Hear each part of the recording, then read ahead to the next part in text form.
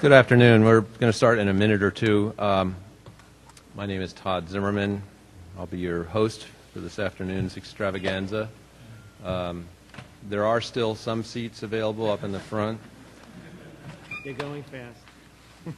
For those of you who are seeking continuing education credits, this session has been approved for 1 1/4 AIA and 1 1/4 AICP continuing education credits. And if you desire a credit, there's a sign-up sheet in the back of the room, and I'm asked to remind you to write your names and AIA numbers clearly. For AICP attendees, you can report your attendance online at planning.org/CM. And you can search event 19209 for a list of all sessions and tours from CNU 20.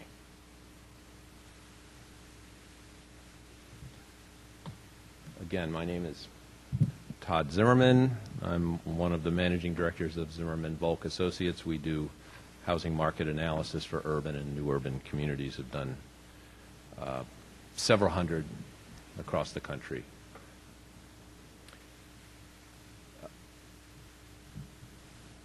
This session, for those of you who might be in the wrong room, this is the session entitled Time is on Our Side. And the learning objectives are posted in front of you, and they're probably also posted on the AIA and AICP websites. We are going to do a presentation that has several formal presentations and then a period of time when the three panelists are going to have crosstalk, argument, complaints, and if we're very lucky, maybe even a fist fight, and then we will open it up to you to join in the fun. The topic of time is one that I've been fascinated with for as long as we've been involved in this new recovered art of placemaking. And the way the session is organized, I'm going to discuss the power of time, considering harnessing, compressing, activating the power of time on real estate assets. Then David Coffey, an attorney who is based in Gainesville, actually in Hale Village Center, that many of you in the room know about, is going to describe the impact of time, harnessing time, on a newly created place, namely Hale Village Center. And then finally, Barry Alberts, who is the managing partner of CityVisions Associates in Louisville, Kentucky, is going to discuss the impact of time on the development, redevelopment, and enhancement of an existing urban place, in this case, downtown Louisville. Then we will have a panel discussion, and then we will open it up for your consideration.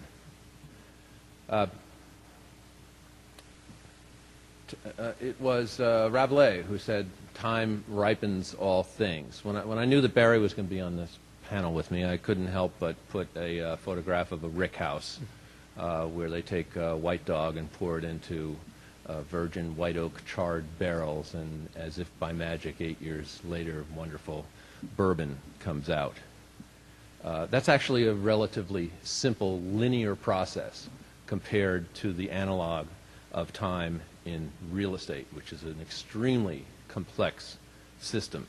And real estate has, over the past 50 or 60 years, become codified to an extent that the complexity that happens in great urban places is increasingly difficult to get when each asset type has its own rules that don't intersect with its neighbors.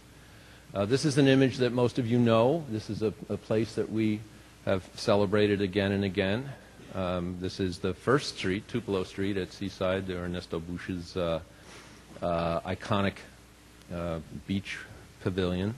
But if we turn back the clock on this, we know the brick sidewalks, the the tin roofs and the picket fences, the trees.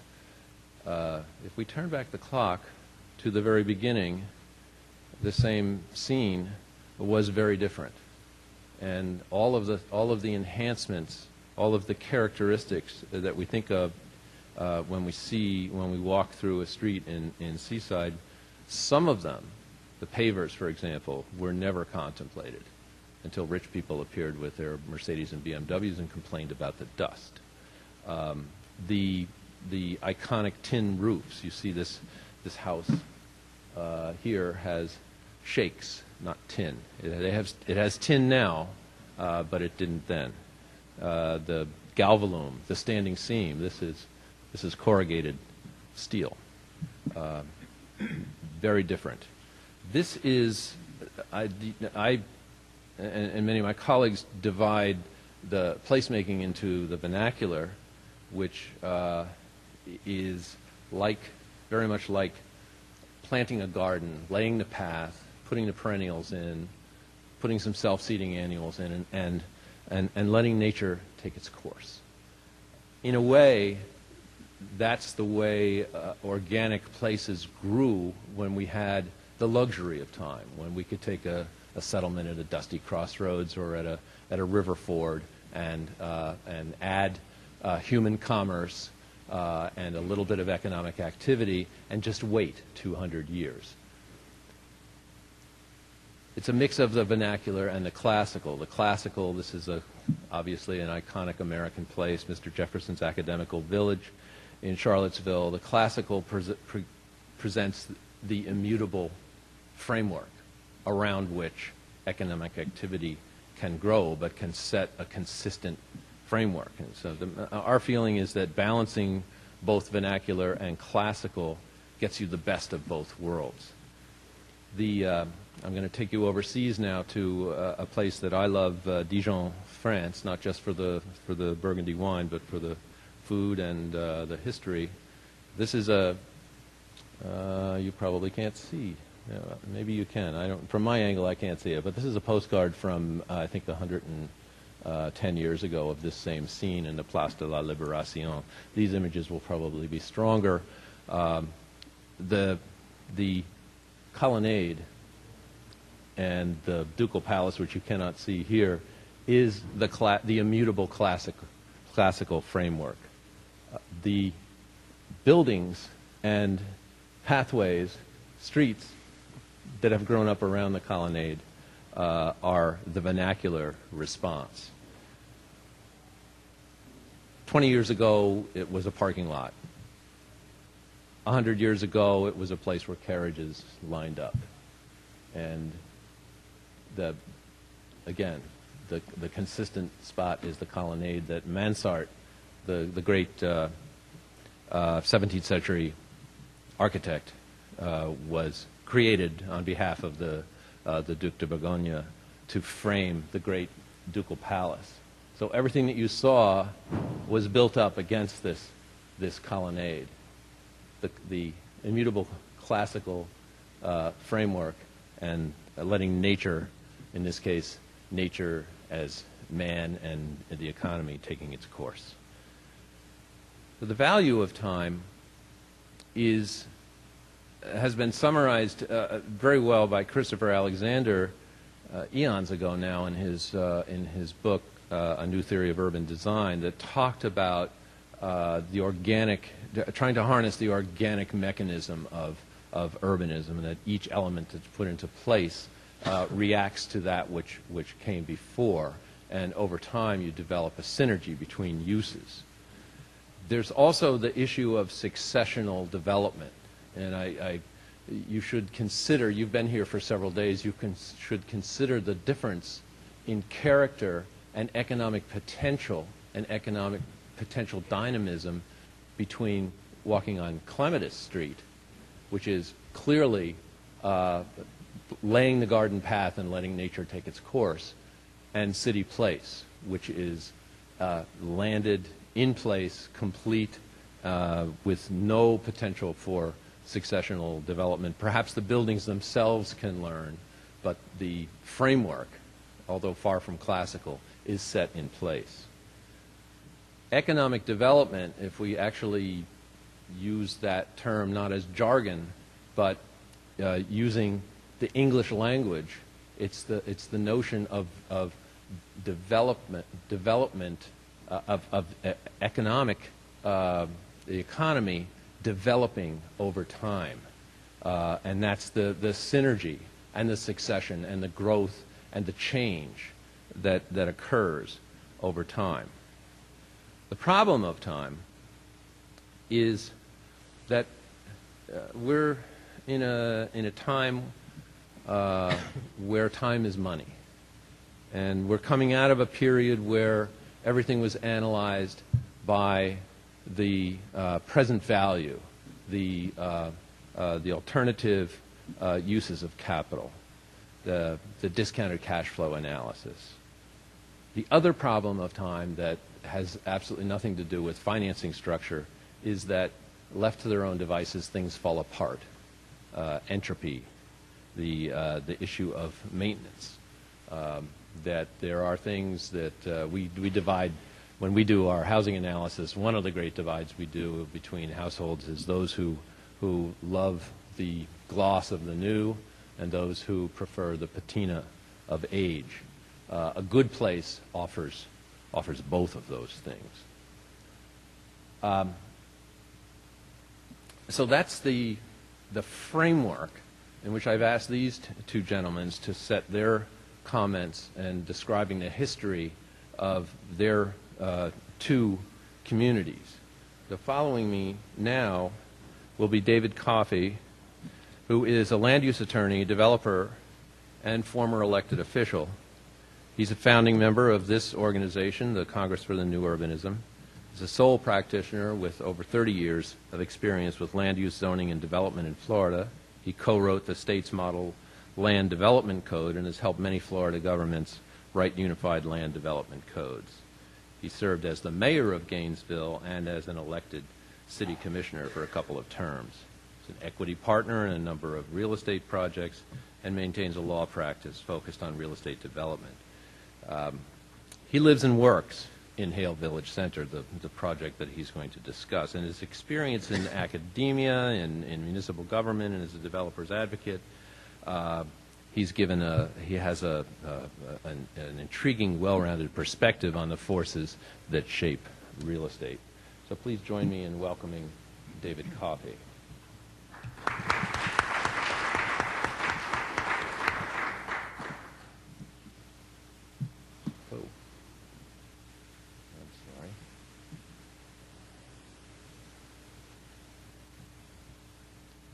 Sorry, that was anticlimactic. We didn't have our act together here. You get to see the behind the scenes.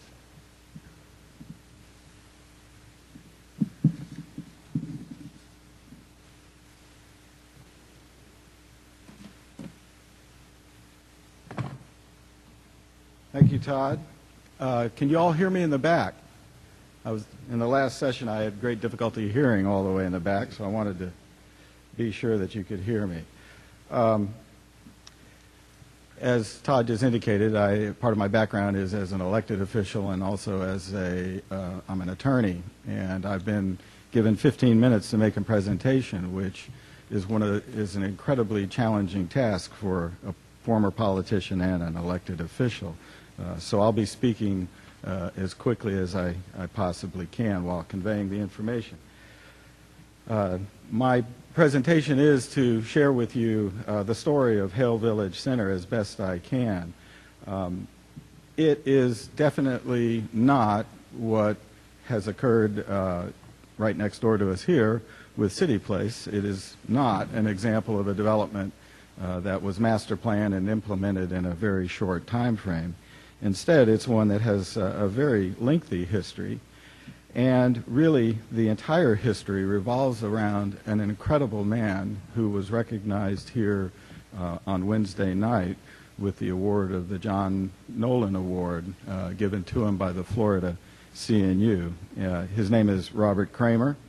He's an architect and incredibly wise individual who was practicing architecture in Miami and was dissatisfied with what he was doing and had in mind instead building a traditional town. He was fascinated by New England traditional towns. And so he traveled around Florida and looked around for a good site to create a traditional town and settled in an area that is just west of Gainesville. It's actually outside the city limits of Gainesville. And what you're seeing here is the property that he was able to acquire with co-investors and ultimately develop. It's 1,700 acres of land that previously had been a plantation, and that's the reason for the name, Hill Plantation. And today it's virtually built out, has 2,686 residential units and 480,000 square feet of non-residential use. And it took him about 15 years to develop the area that you see more or less inside the purple circle. I don't know how clearly you're able to see any of that. It doesn't look real clear from this angle, but inside this circle here is where the village center is today. But for over 15 years, he was developing everything around it, and it's fairly suburban, albeit all of the areas that he was able to retain control over are very unique. Some of the best suburban development that you'll find anywhere. He was very much influenced by Ian McCard and wanting to design with nature. But he first got it approved in 1979, the first year that Florida had its DRI law, Developments of Regional Impact, and had to go through an incredible process in order to get that approved. And the community was not at all receptive to the idea of there being non-residential uses anywhere in the general area. And so as a result, the approval required that the non-residential uses essentially be hidden. They must be internal to the development and not designed to be to serve anybody outside of the development. And that plays a big part in the viability, ultimately, of the project. So for over 15 years, his job was developing the entire suburban community, which would then, as he would tell me, give him the ability and the credibility to develop the town center that he always envisioned and wrote about in 1979 when seeking the development of regional impact approvals. I'm going to go past that. And this image right here is of the plantation house. This was a plantation, a cotton plantation, and the fact that it was a plantation does, in fact, make it quite controversial for many in the African American community in Gainesville. There's resentment that there's a place still called Hale Plantation. But that structure has been fully restored now, and it's quite beautiful, something to look at. But throughout that first 15-year period, everyone knew of Hale Plantation as this incredibly low-density, sort of rural community, emphasized in the very early years horseback riding. And this is Bob's wife, Shirley, and David, who were here on Wednesday evening to receive the John Nolan Award on behalf of Bob Kramer, which, if you all are not aware of, he passed away last August.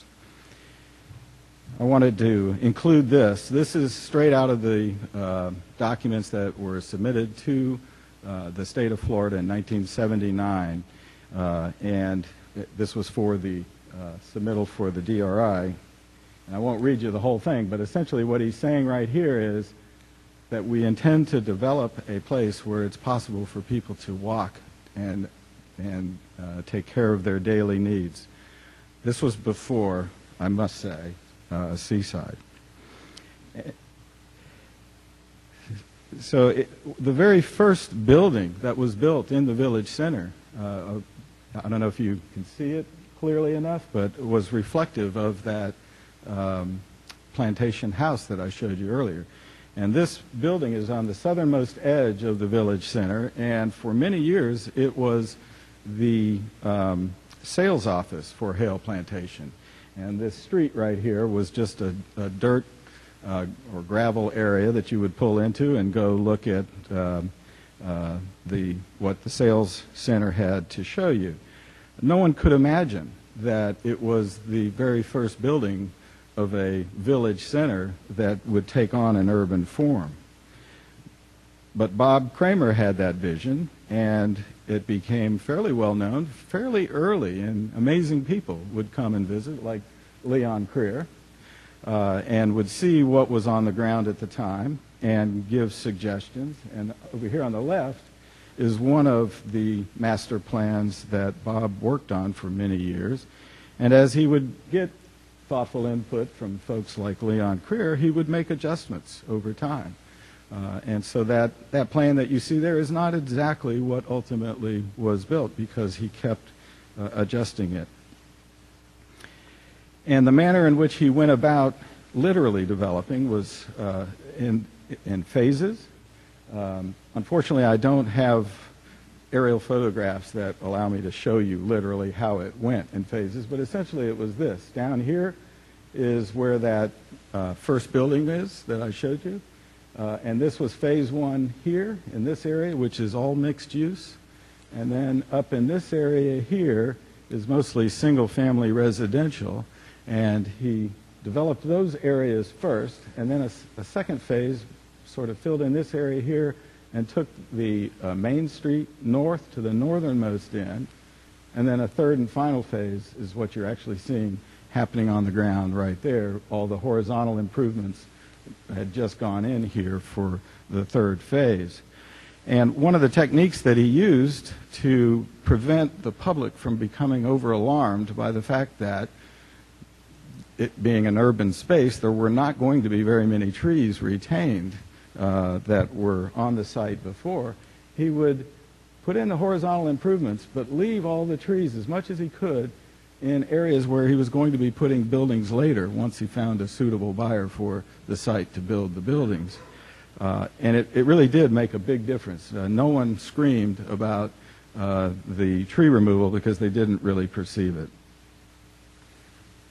Another thing, though, that he did was you can see here he put in the street trees right away. He literally bought a nursery with a tremendous inventory of large live oaks and began planting them as quickly as he could, knowing that it would take a long time before they would begin to mature.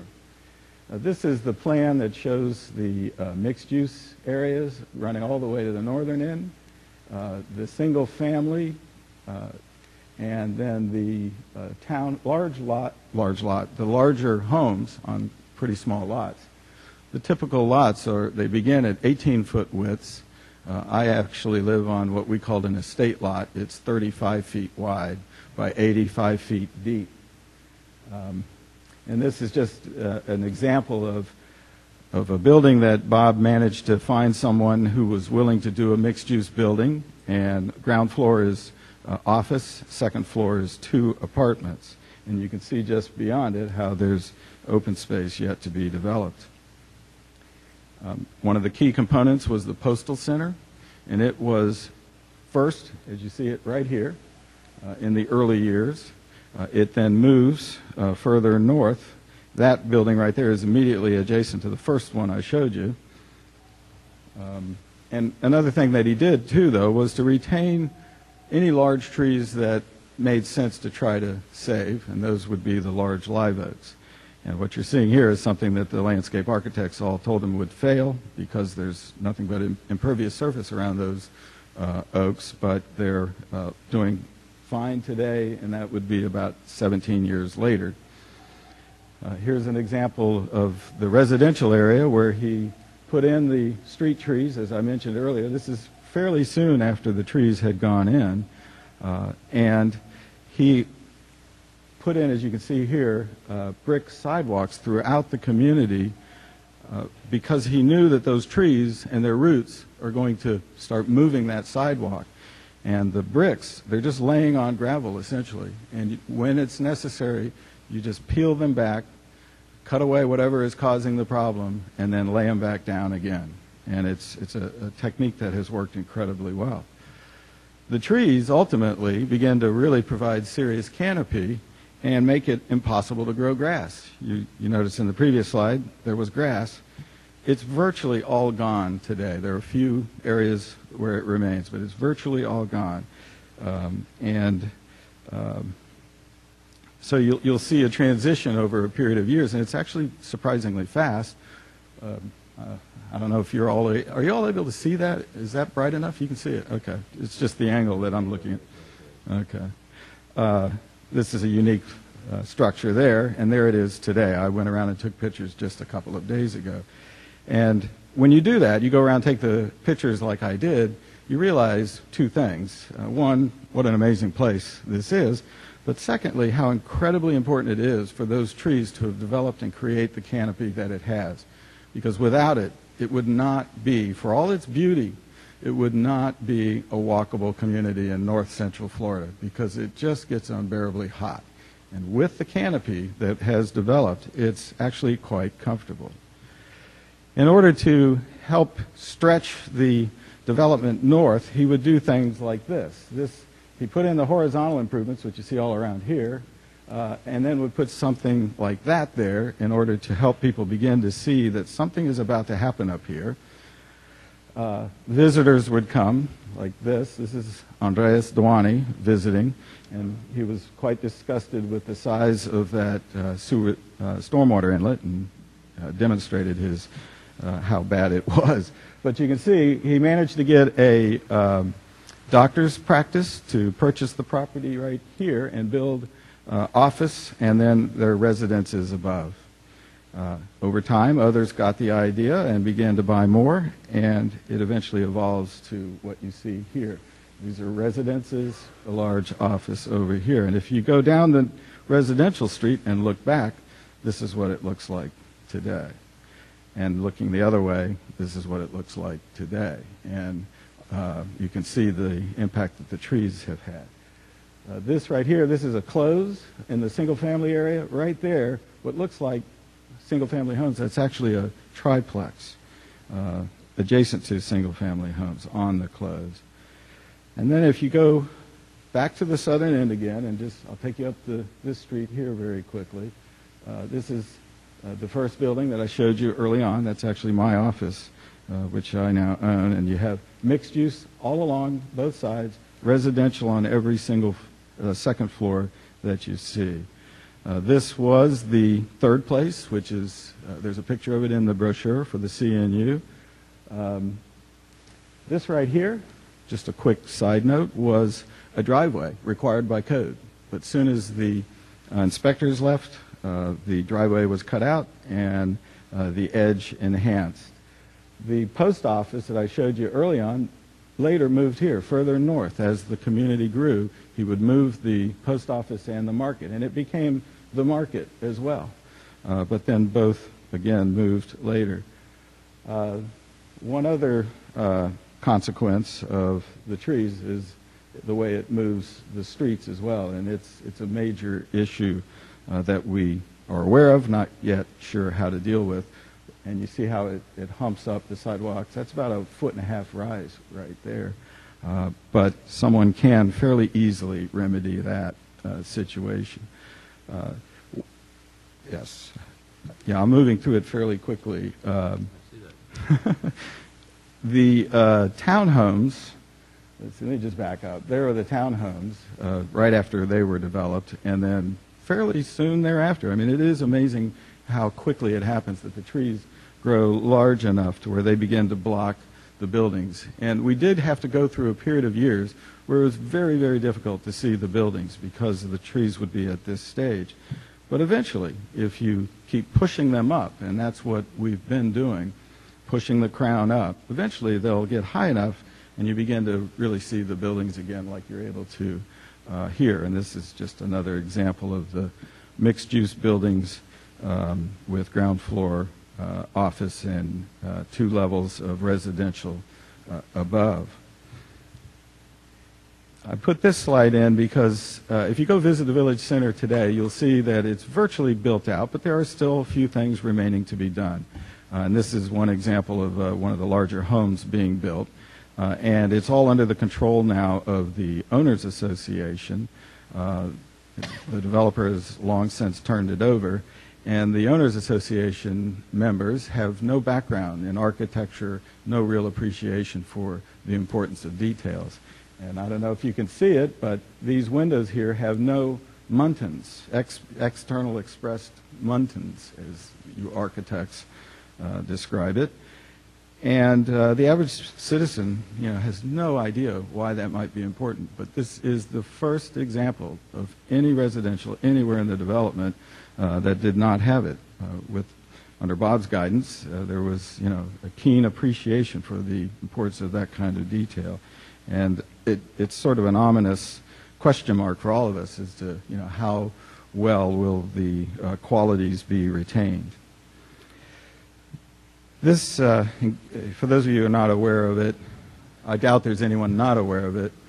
Gainesville is the home of the University of Florida, where Tim Tebow played. This actually was just to remind me to mention in closing that Hale Village has had a huge impact on public policy in our region. When you advocate mixed-use urbanism in the abstract, it's very difficult for people to accept. But if you can take them to a place that's really exceptional in its quality and show it to them, they always, I've had no one say, no, we don't want that anywhere near us. They always embrace it. And it's now been embraced so much in Alachua County and in Gainesville, where what was once the most difficult in terms of regulatory approvals form of development, mixed-use urbanism, it is today clearly the preferred, and in some areas the required. And so today we're seeing a tremendous amount of interest and development in mixed-use urban transit-based, and that's the reason for the bus vehicle development. And so much of it is, I think, directly attributable to the path that Bob Kramer has blazed with Hale Village Center. And just to give you a sense of time, it has taken about 30 years from the beginning to reach the point where we are today, 15 of those years being the years during which the Village Center itself was evolving. During the question and answer session, I hope I'll have a chance to share with you how we actually managed to accomplish all of that. Thank you.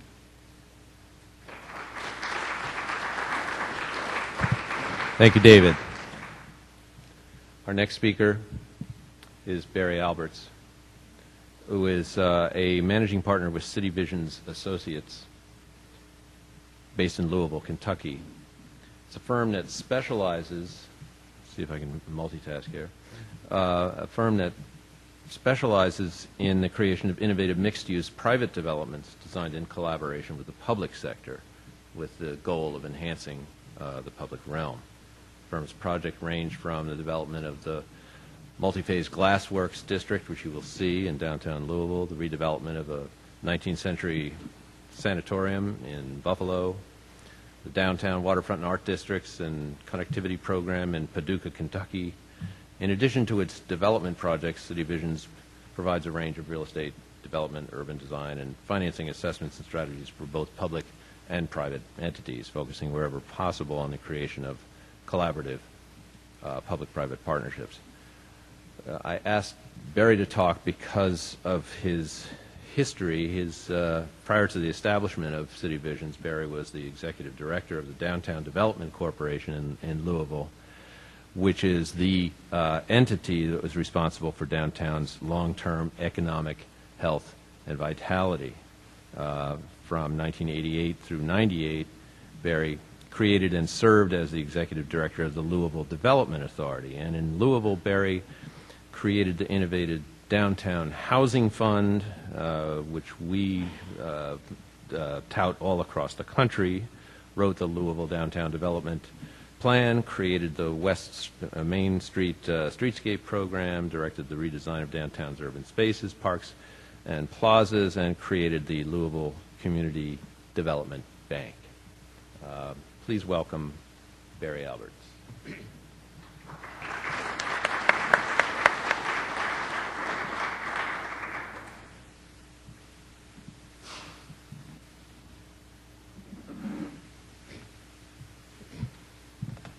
Thank you, Todd. I'm going to talk about essentially a 20-year process from the time I first got to Louisville to the present time, first 15 years or so. I can't get my little clock to work, so I guess you have to tell me when I'm oh, there you go. Okay. First 15 years or so, as Todd mentioned, I oversaw the downtown development program for the city. In the last 5 years, I've been working in Louisville on the private sector side. So we have a good sort of sense, good mix of how time is helpful and how time is often a challenge in these things. And during that period of time, there's been a lot of development in downtown Louisville. Much of this development, or all of the development, is advancing what we hoped would happen in terms of recreating a dynamic and urban environment that had struggled certainly in past decades. Not all of these things were things that were anticipated. Many have public-private components, but some things occurred many years after we initially started the program, and that was actually designed in. We realized that to be sustainable, now using that word a little bit differently than most of us may hear about it now, we had to understand that things change over time, marketplaces change, people's attitudes change, people's desires change, people's households change, and to not just chase the latest fad in the world of development or planning, we had to build a strong downtown that could accommodate that and actually use that as an advantage.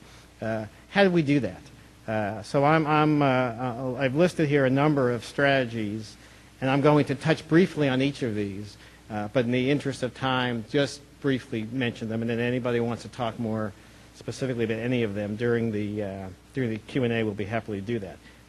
The first one really deals with principles. We believe that it's important to stay true to your principles, and our downtown development plan, for example, is not a prescriptive land use plan. It is a principles-driven plan that lists a number of fairly innocuous, I guess, or fairly generic principles that are, to an extent, timeless. That gives us the ability to review projects, review initiatives based on whether or not they meet these guidelines, these principles. It was interesting listening to Peter Calthorpe's presentation this morning because he was talking about a set of design principles for China, and they weren't all that different than for Louisville or New York or San Francisco or Paducah or any place else.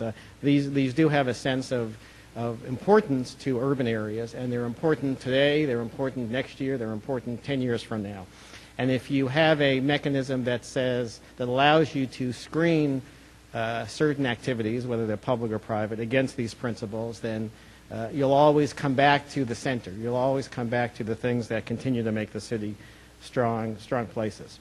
The second thing that we had not done very well in Louisville is to build on our existing and those unique assets that we have. Most cities, I should have waited for that slide. Most cities, mid-sized cities particularly, like Louisville, share a lot of similarities. Louisville, Nashville, Cincinnati, Columbus, Charlotte. In one sense, the mayor of Louisville doesn't like me to say this, but in one sense, they're all the same in terms of sort of general demographics. But they're not the same at all in terms of certain things that are specifically unique to those particular cities. And if you can advance and celebrate those activities and those things that are interesting and make them special and use that as a basis over time, you won't be out of date, you won't be passé, you won't be the same as everybody else. So we focused on a number of initiatives in Louisville that did, in fact, historically define the city and downtown and continue to define that if we paid attention to it. The first one was our waterfront. We, as a lot of cities, had moved away from our waterfront. We abandoned it. It was a river city initially. Scrapyards along the river, highways, the usual. We had sort of everything. The usual bad things that people did to their waterfronts, we did those all, or somebody else did those all in the past in Louisville. We focused on a very long-term plan to reclaim that waterfront, We developed a strategy for taking all that property back, making it a waterfront park that had a number of phases. We're in the third phase now, almost 17 years later. That third phase doesn't look exactly like it did the first phase, or when it was first proposed. But in fact, the accomplishment of reclaiming our waterfront and making Louisville very well known as a waterfront community has been put in place. And the waterfront today is a great place for activity, and people are proud of the city and proud of the waterfront that has always been important, but was forgotten to some extent in past years. A second area that we focused on was West Main Street, which is our historic district. It's a great collection of cast iron historic buildings. It's a great, vibrant place. It won one of the Great Cities Awards from APA in 2008. But it wasn't like that when we started. It was a historic set piece. People said, this is our historic district. There was no market for it. There was no celebration of it. There was no interest or there was no indication that this was something that was important to Louisville. So while we knew that it had potential, we didn't know exactly what that potential was. We realized that if we highlighted that as a unique asset and celebrated it, it would become a base for lots of interesting, creative activities that occurred. So we looked at things that would be, over time, would reinforce that base. One of the things that it was important in Kentucky had a history of artistic walking sticks, which, coming from the Bronx, I didn't know. I know that now. So as we were developing a part of our streetscape program, and we needed tree guards, we decided to commission those artists to develop artistic tree guards in cast iron that would reflect the history of that building or the history of that part of downtown.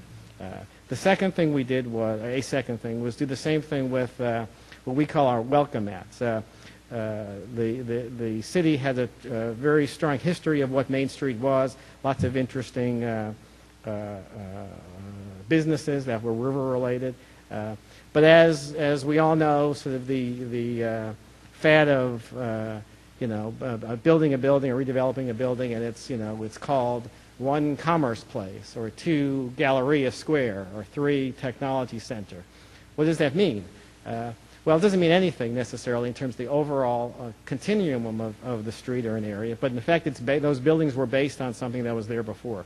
So we did a very simple thing. We created these limestone welcome mats that put back street addresses, which we believed was important, and gave all of those buildings, all of those tenants, all of those activities a connection to what was happening. And if 1 Commerce Place in 20 years turns into 2 Technology Square, that's great.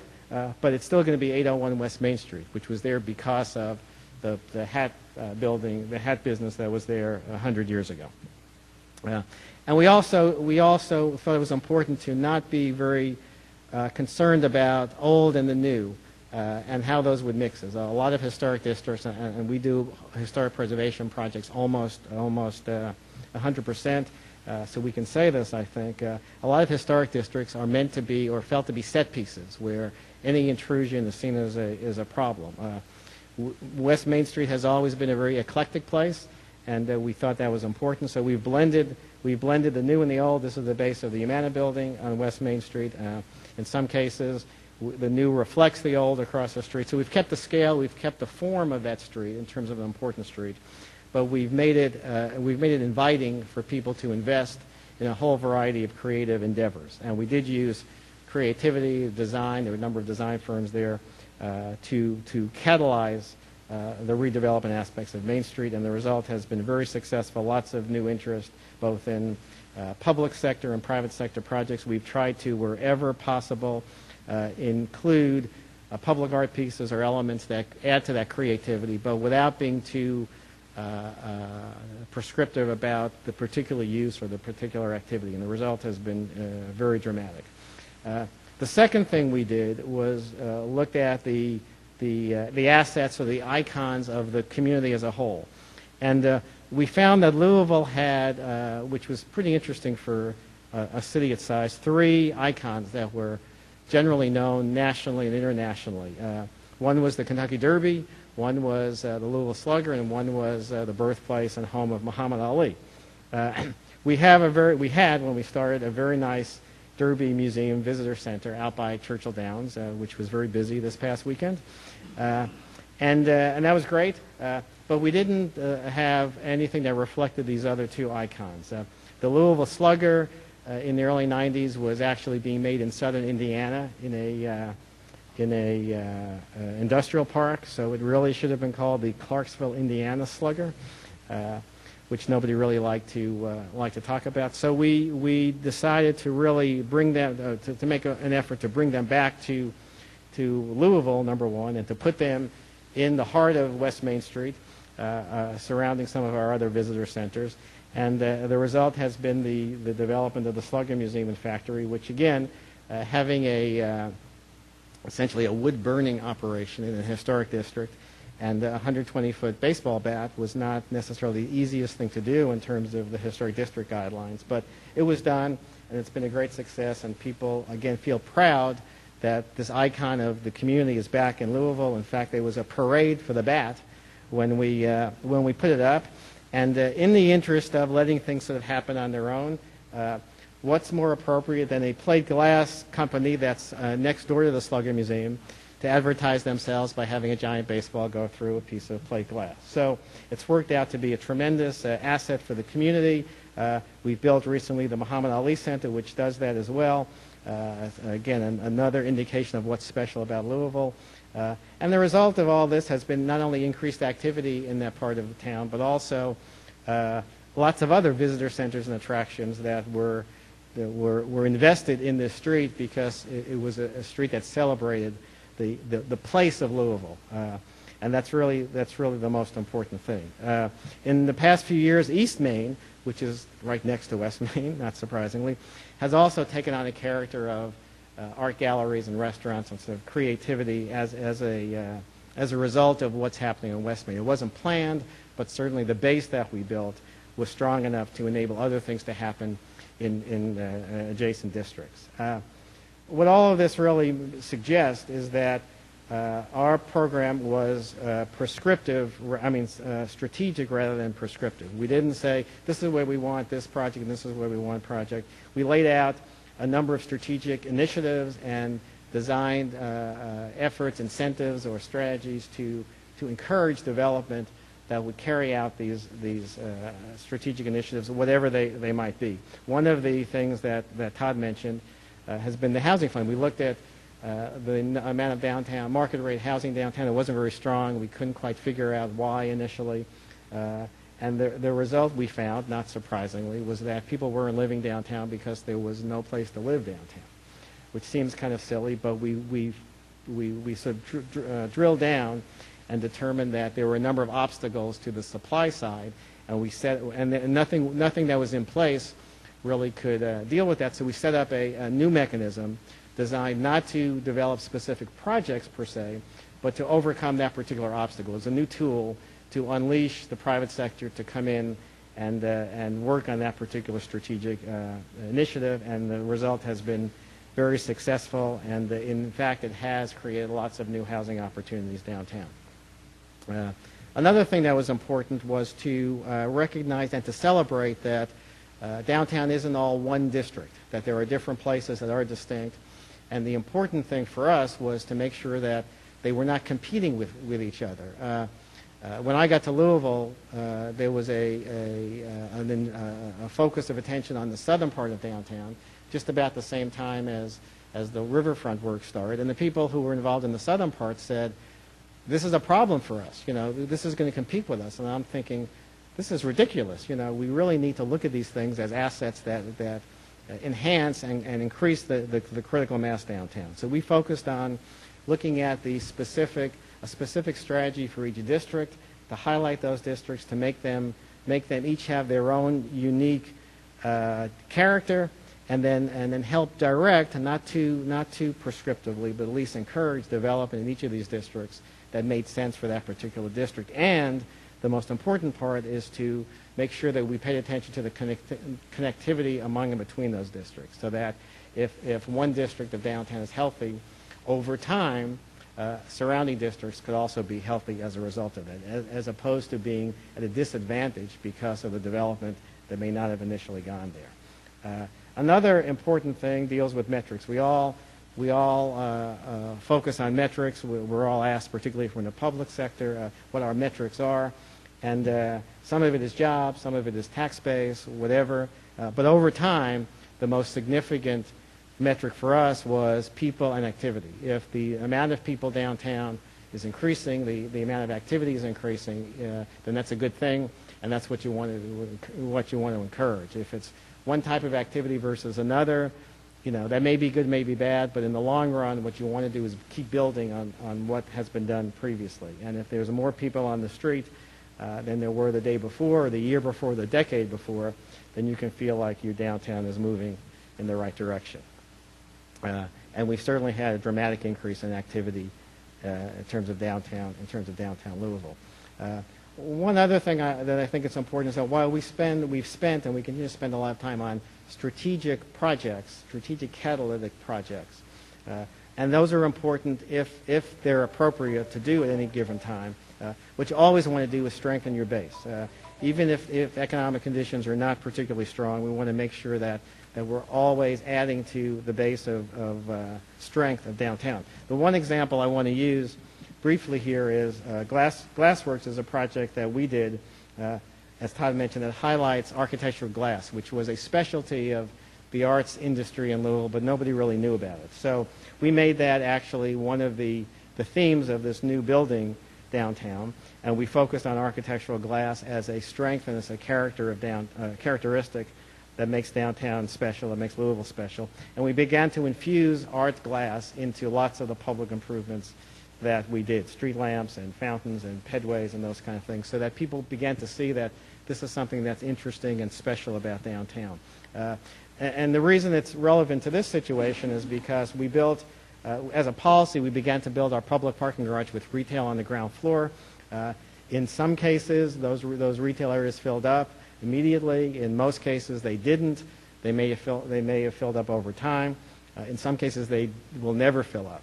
And one of those cases was on First Street in downtown. We were working with the University of Louisville to develop actually an art glass program because of this new focus on arts glass. And they wound up taking that retail space. So even though we thought that space would ultimately be used for a different reason, it became, over time, a very active and useful part of our downtown's renaissance, and probably had that space been used for a small retail shop, it probably wouldn't have been as successful as what we ultimately used it for. And now glass has become part of the marketing activity in downtown. Just a couple of other quick things. One is flexibility. This is sort of preaching to the choir, and we can talk about this more in terms of the panel discussion, but we need flexibility in terms of what we do, and we have fairly open zoning downtown, which is pretty good. The ability of mixing uses in a particular building has been a problem that we're trying to overcome. The test case we're using is a Hope 6 project just off the edge of downtown, a very ambitious program that over 10 years is hopefully going to result in about 400 new market rate housing units. But again, 10 years is a long time. What types of units those would be, how would we mix in the commercial with the residential, it's difficult to know. So we focused initially on a design form for that particular area of downtown, mixing in public improvements, private improvements, a scale of development that was appropriate, and then began to build projects as the project market presented itself that related to the needs in that particular time. So our first project was actually a student housing project, medical student housing, which again, when that plan was developed, there wasn't any sense that there was a need necessarily for that. Turns out there is. Our second and third projects are 8-unit multiple story structures that could be condominiums, could be apartments, could be a mix of those, could be small offices, small businesses, small retail developments, medical labs. We don't know. And we're building these on 8-unit modules at a time so we can accommodate the market as that becomes appropriate. The scale is still appropriate. The uses are still appropriate. We're working through now with the city an attempt to go to performance standards for this area, and this will be the test case for those types of things. So we can talk about that briefly in a moment. The last item I want to mention really deals with quality versus quantity. More is not often better, not necessarily better. And if you're looking at a long-term development process, a revitalization process, you have to set a standard of excellence.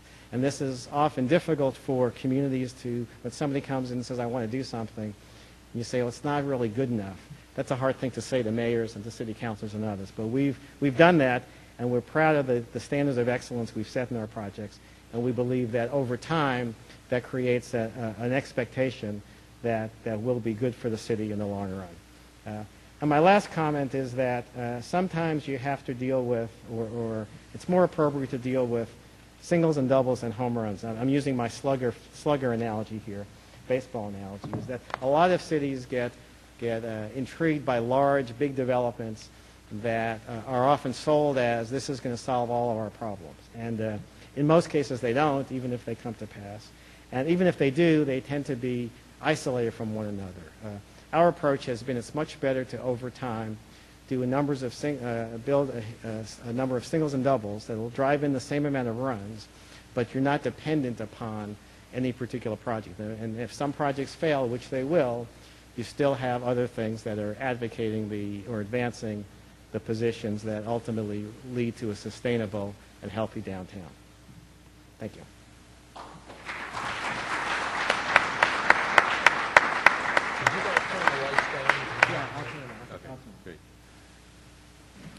Thank you, Barry.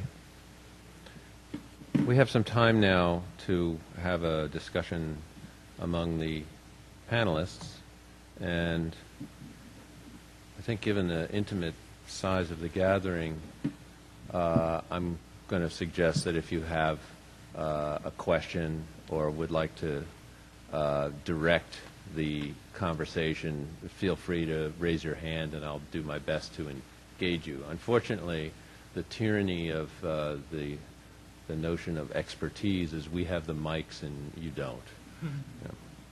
I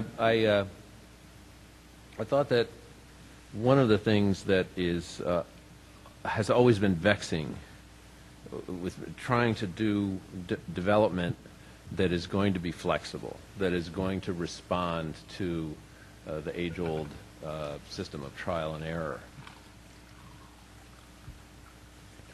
is the regulatory framework. There's also the issue of developers typically seeking predictability. So Barry, from a city perspective, you said flexibility is key. How do you reconcile the perceived need for predictability, both from the developer's perspective and from the community's perspective, and the flexibility that allows the city and the economic entities that work within the city to capture opportunities as they arise? All right. Let me start with actually the private sector, because that has changed a bit in the last few years, and there are very few good things that have come out of this recession, but I think this is one of them. 5 years ago, when we would propose a mixed-use development project to particularly financing sources, and we would say that we're doing this project, and the first 4 floors will be hotel, 2 floors will be residential, 2 floors will be office, and maybe 5 floors will be hotel and 1 will be office. We're not sure. It depends what the market is. The response was not very positive generally. First of all, they have to fit it in some portfolio category. This is a hotel project. This is a residential project. Different people would underwrite those things. So that was one issue. But the second issue really was everyone's looking for certainty. I want to know how many hotel rooms. I want to know how many residential units. And it was very challenging. What's happening now, if you can get credit for a project, and if is underlined, there's much more comfort now in hedging your bets. So when now we go and talk to a financing source and say, we think the hotel market is strong here, but in a couple of years, if that may change, we can always backfill and add another floor of housing, or we can develop a floor as housing, and then over time that could change into something else. There's much more comfort now because they've most of these financing sources have been burned.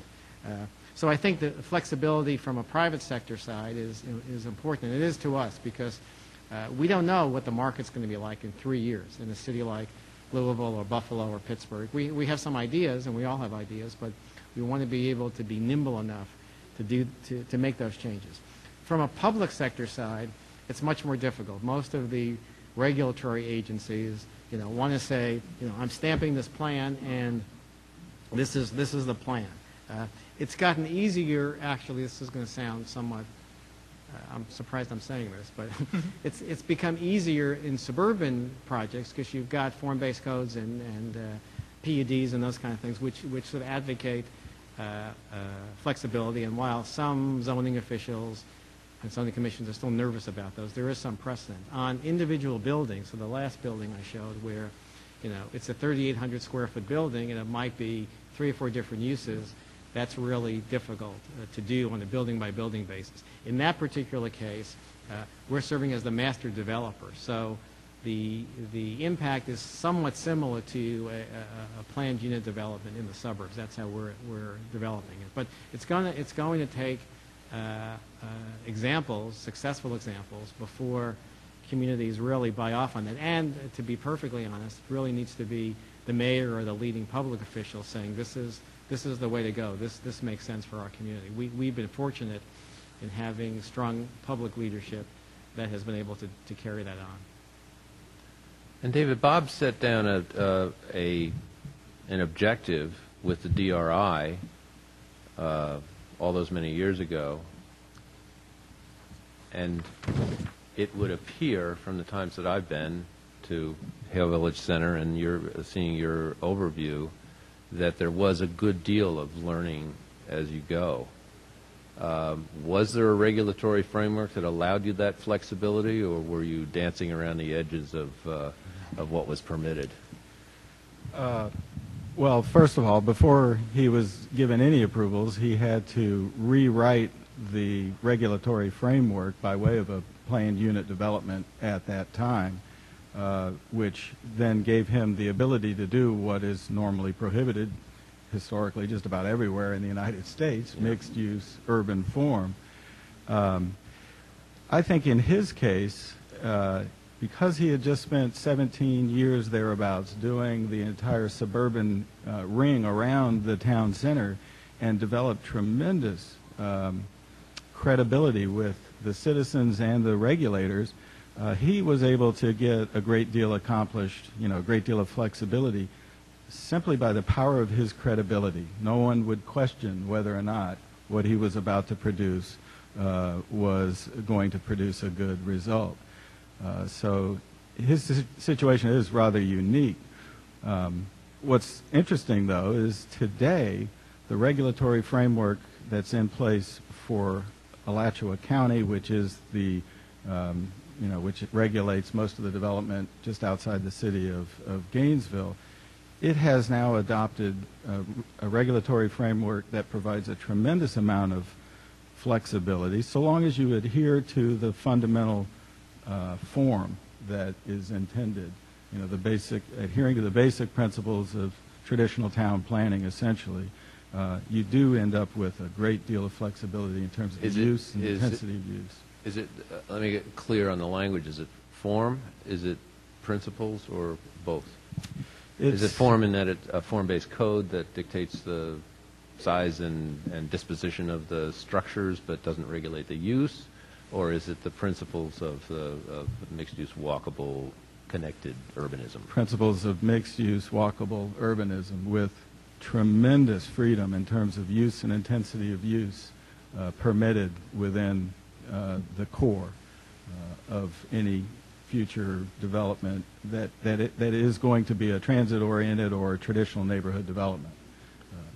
That is ideal, and I hope that framework is being promulgated nationwide among your the peers. Years ago, I had a client who said, "Yeah, we're going to do a traditional neighborhood development."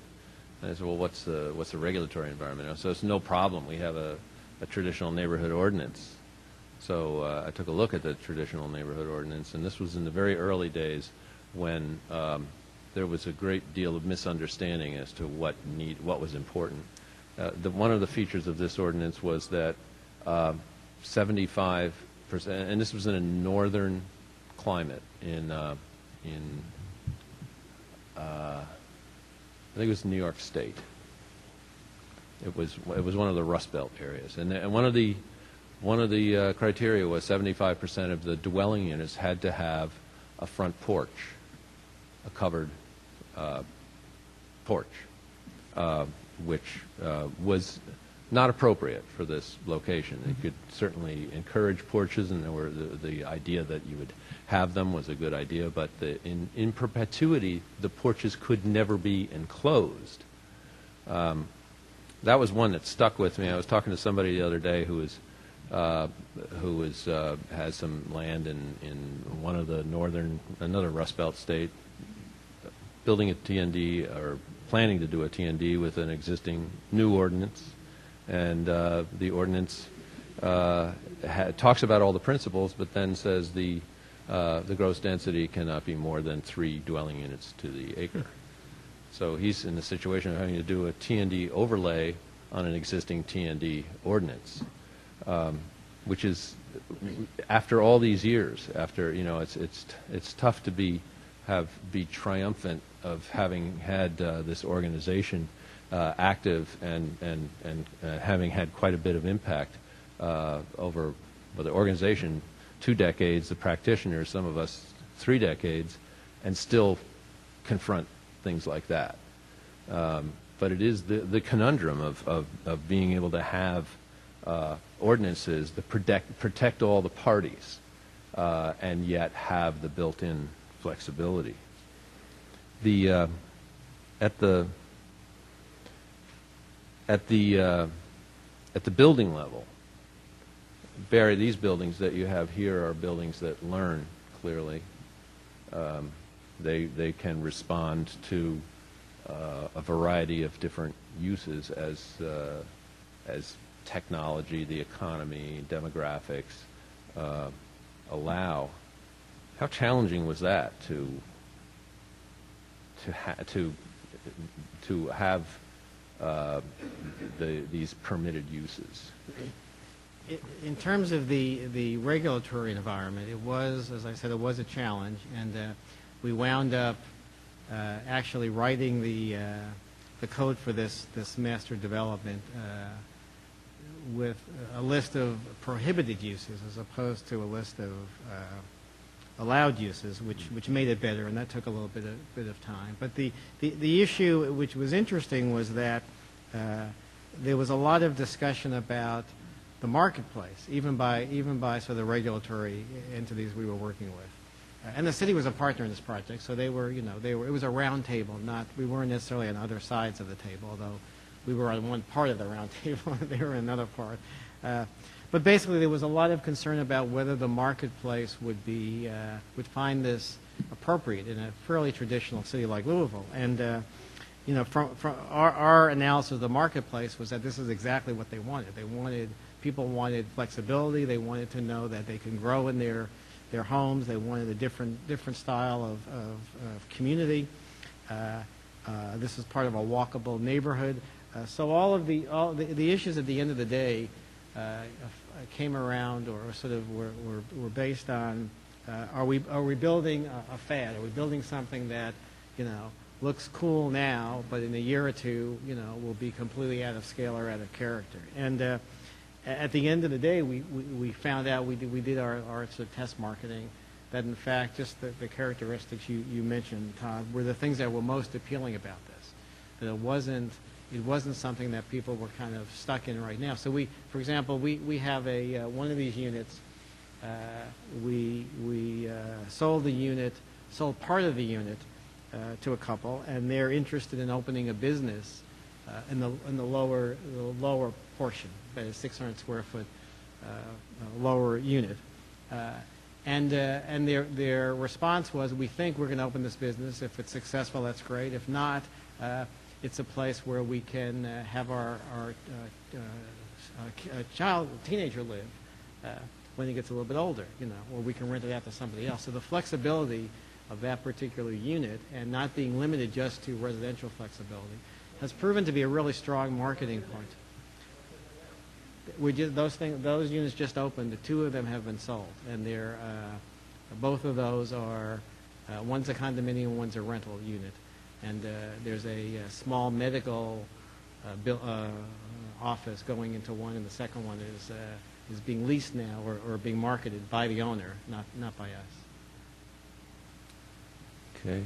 Yeah, question.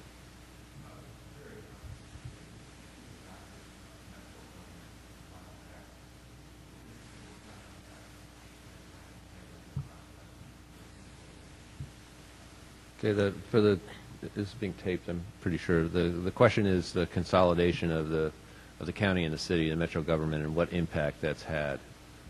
Sure. The city and county merged in 2003, and it was the third attempt that was started. The first attempt was in the early mid-'80s. The second attempt was in the late '90s, and they both failed closely, and this one passed closely. I thought it was going to be awful for downtown. I thought the focus of not just downtown, but the focus on the city was going to be dissipated because of the majority of residents who lived out in the county. That sort of was the case for a year or two because well, for a variety of political reasons. But over time, actually, that has not been the case. That the revitalization of downtown has actually been something that the community as a whole has taken more pride in, I have to say, than I thought. I'm a fairly cynical person to begin with. But because the advancement of downtown was occurring and was every year it was better than the year before, people began to take advantage of downtown. They thought of it as part of their community. A couple of things that were done that has had a countywide enthusiasm: the Waterfront Park, 4th Street Live, which is our retail entertainment district, and most recently the decision to locate the University of Louisville basketball arena downtown instead of out on campus, which was a big fight. But people, now that it's open to year, people love it. So people come downtown. So in a sense, our market for downtown has increased slightly because of this sort of countywide approach. But generally, I think that would have happened anyway because of the downtown revitalization. So I'd say generally it's probably been pretty neutral in terms of downtown. Any other questions? Frank.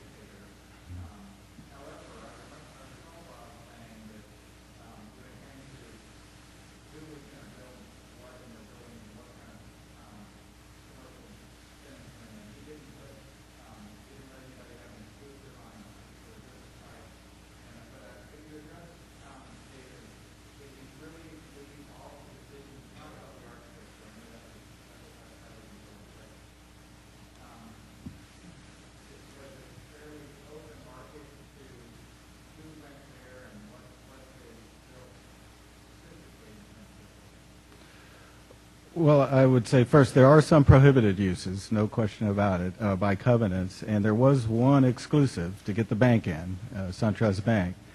And then there's the overriding regulatory framework which limited the amount of office use to a total of 240,000 square feet, and then retail at 240,000 square feet.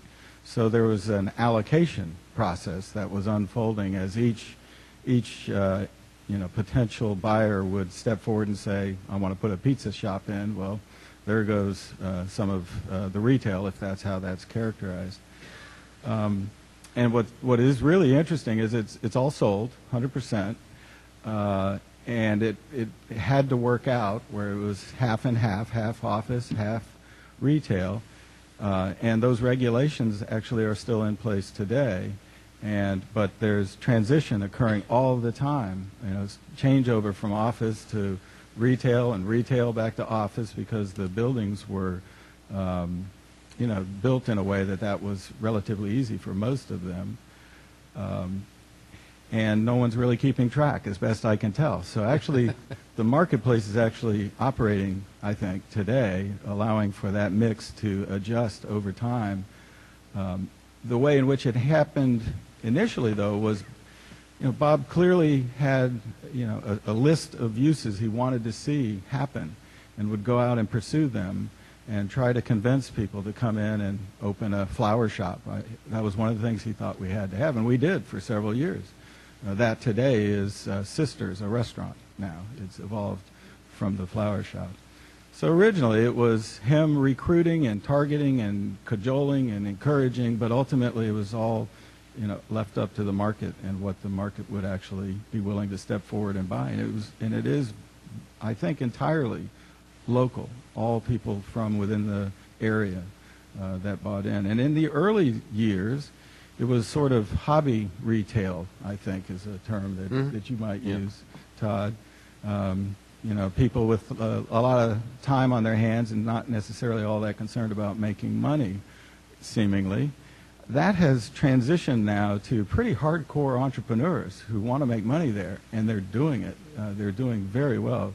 That's healthy. Yeah. That's a sign of health. Barry, is there an analog in Louisville when Cordish came in, for example? Did they have to have exclusives on any kinds of users in 4th Street Live? No, they didn't. And the Cordish thing was sort of an interesting example because we had I mentioned sort of the home run projects that we all regretted later in years. Louisville had one of those in the 80s where they pedestrianized the street. They enclosed part of it as an indoor shopping mall. It was just a god-awful project. And when I got there, we were sort of living with the dregs of that project. So we opened up the street. We blew out the enclosed shopping mall, and we looked for a developer to begin to bring back downtown, particularly entertainment with some retailing. And that's what Cordish did. And we brought them into town to reposition that facility. And there was a lot of controversy about that, about outside developer and chain restaurants and things like that. And we understood all those things. Like what we see. Without making any analogies. But the thing that was important for us for that project was to show the local market that you can attract people downtown, you can make money downtown. And this is not unusual again for mid-sized cities. It often takes somebody else to do that. Cordish brought his own critical mass, which was a good thing. So we had we didn't work with Cordish because we thought a Cordish development is the be-all and end-all. In fact, we didn't, and we still don't. But every year since it's opened, it's drawn 4 million people down to that project, and that has great implications for other adjoining streets, other local businesses. Some of those national tenants have actually turned into local tenants now. So it's taken longer than we thought, but over time, it's going to be an important project in order to drive some of the more sustainable development downtown, most of which will be locally based. So there were no exclusives, but there was a lot of controversy about essentially subsidizing a Cordish development when other areas of the community were struggling in terms of retail and entertainment. And that was a tough decision by the city, but we took it, and the result now is very positive in the sense that a lot of the activity that has resulted is because of that mass of people that are down there on a regular basis. We have finished with our allotted time, and the American Institute of Architects wishes me to tell you that this concludes the continuing education. Just in case, as you wander the hallways, you think you're still in the seminar, this is proof positive. But there's nothing following on this in this room. Joe, you had a question. As long as we're willing to stay.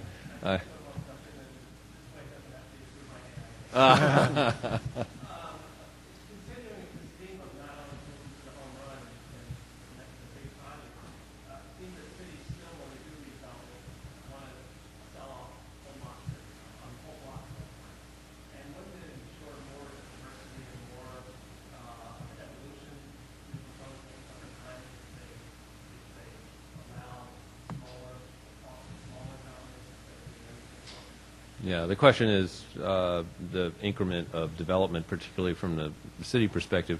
In my experience, if I'll take the prerogative of starting the answer to this question, and Barry certainly can weigh in, and I know David probably can as well.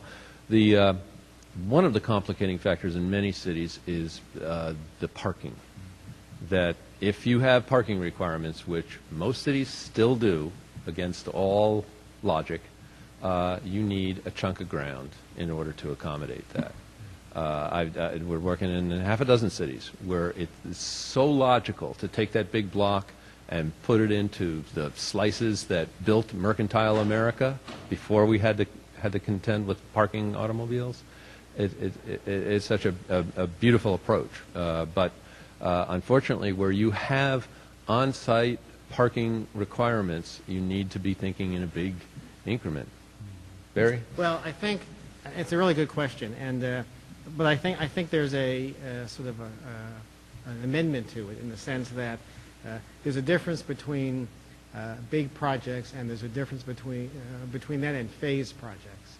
And and now that I do this on the private sector side, this is sort of a real key to our work, is that we are hesitant to do a building in downtown Louisville or Buffalo or Paducah, or wherever we're operating, when there's lots of development opportunities around it, because if we're the pioneer, if we build value, then somebody else will take advantage of that. Or if the city has to, and this was when I was with the city, with the DDC, if we had to acquire more property, it would cost us more money because we built in our own value and then we're paying for that later on.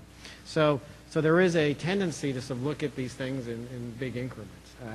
It doesn't necessarily mean that even if you look at a development area, development district, and you may in fact designate a developer or certain consortium of people to develop that property out, it doesn't have to be all done at once. And in fact, we believe that the most successful projects are not done at once. But if you then can tailor the next phase, just like the Liberty Green project, which is essentially, a 6 square block area. We don't control all of it, but we control enough property that we know over a period of time we're going to optimize the value that we created in those early projects, as opposed to somebody else doing it. But our approach is, and I did this when I was with the DDC, and oftentimes the development community didn't like this, is that if somebody came in and said, I can get financing for 200 housing units downtown, and we're going to do this for 3 or 4 buildings. My response would be, that's great. Do 100 units. Do 50 units first. Let's see how that works, and then we'll adjust the next 50 units based on the market, and hopefully the market will be stronger. It's hard sometimes for the development community to understand. That's certainly a challenge to tell that to the mayor. But I think our answer to that would be, if you focused on multiple phase projects, regardless of who might have control of those things, then you're less likely to get into that situation, or less likely to be stuck with a project that was overly ambitious, or in fact the market may have changed by the time you got to that.